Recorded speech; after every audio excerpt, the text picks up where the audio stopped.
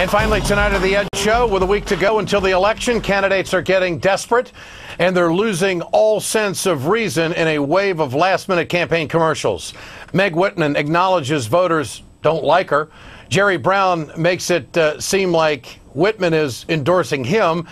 And Pennsylvania Congressman Joe Sestak, running for the Senate, he scoops poop?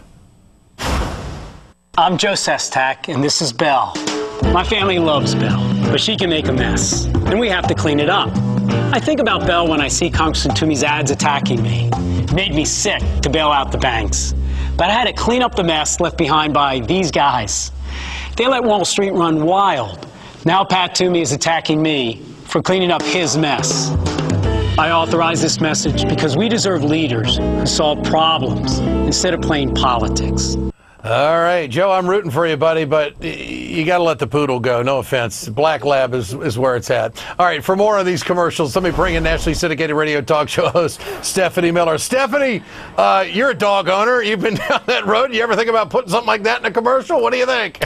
You know what, Ed, I'm with you. As you know, I'm a dog lover. I have two real dogs, Great Pyrenees, that I rescued, about 125 pounds apiece. Listen, Ben Quayle didn't use his real kids in his ad. I say Joe needs to use my dogs or your dogs in his ad if he wants to get those steel workers on board in Pennsylvania. How do you think that ad's going to go over? Well, you know what? I feel his pain because I pick up after my dogs every day. It's like following elephants at the circus. That is what it's like picking up after George Bush. That's a Great Dane-sized mess. It's not a poodle-sized mess. So I think he needs to bring in an Ed Schultz or a Stephanie Miller stunt dog. All right. To your state of California, the gubernatorial race, here's Meg Whitman. Here it is.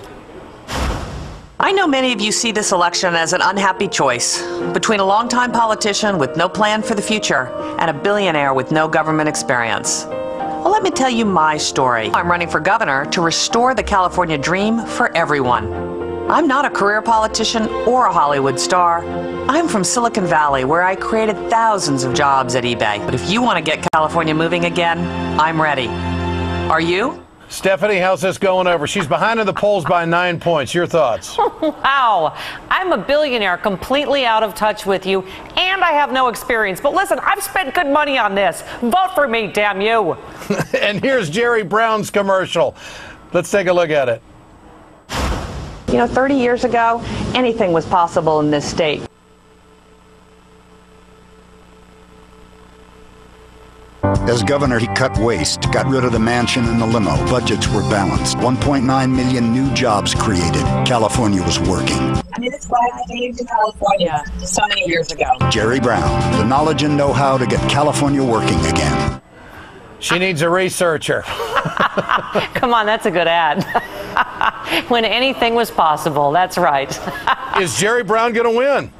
You know, Ed, latest poll up 13 points. I think so. I have said from the beginning, I think this housekeeper story really crystallized things for people. People that are tough on immigration got that she lied, that she knew this was an undocumented immigrant, and people that are for comprehensive immigration reform see this for what it is. This is just heartless. This is someone that said someone was part of their family, didn't pay them fairly, didn't give them gas money, and then tossed them out on the street. And quickly, Steph, what about Barbara Boxer in California? What's your sense there as a resident? Barbara Boxer's going to take it. I really believe she's up about 8. I know it's a tighter race, but I just think there's no way someone that has outsourced that many jobs and is proud of it is going to be able to take California. Stephanie, good to have you with us tonight.